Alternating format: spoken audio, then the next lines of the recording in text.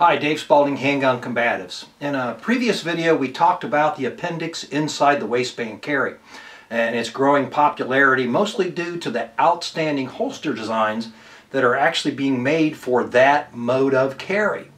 Well, what did we use inside the waistband holsters for prior to that? Well, they were worn around on the back on your hip, back here in the natural hollow. As you can see, it's very easy to conceal.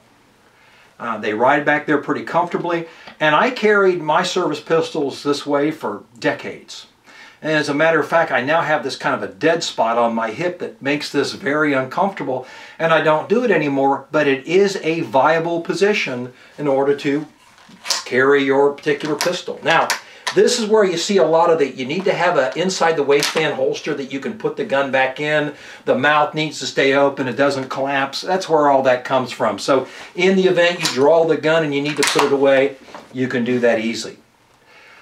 The downside of this mode of carry with the square front garments or the closed front garments that are now very popular is that it requires a little bit more reach in order to pull it up. If you were carrying appendix, you would merely grab right here, you would pull up and you would draw it. But if you try to do that here, as you can see, you actually hook the grip because what we have here is a hook. As you try to pull the garment up, it snags underneath the grip, and now you run the problem or the potential of coming out with a handful of clothing, which as you could see would be disastrous in a gunfight. So if you're going to use your offhand to draw, you've got to come all the way across, you've got to pull up into your armpit in order to clear the garment to get it out. Now, in the previous video, I told you that it was a really good idea to have a one-hand garment removal technique in the event that you're fighting someone, pushing someone out of the way, it's occupied in some fashion. Well, in that particular type of scenario, back here on your hip inside the waistband is a lot easier to do because, as you can see, you can lift the garment, you can draw it out, you can get the gun into a fighting position a lot easier than you can with appendix. And when I mean easier, I'm talking about garment removal. So the reason I bring this to your attention is because if you want to carry inside the waistband, yep, there is the appendix carry, but around the back on the hip is still very viable, it's still very fast, and it can be very comfortable with the right holster, the right weapon, and the right training. But it really doesn't matter which mode you carry.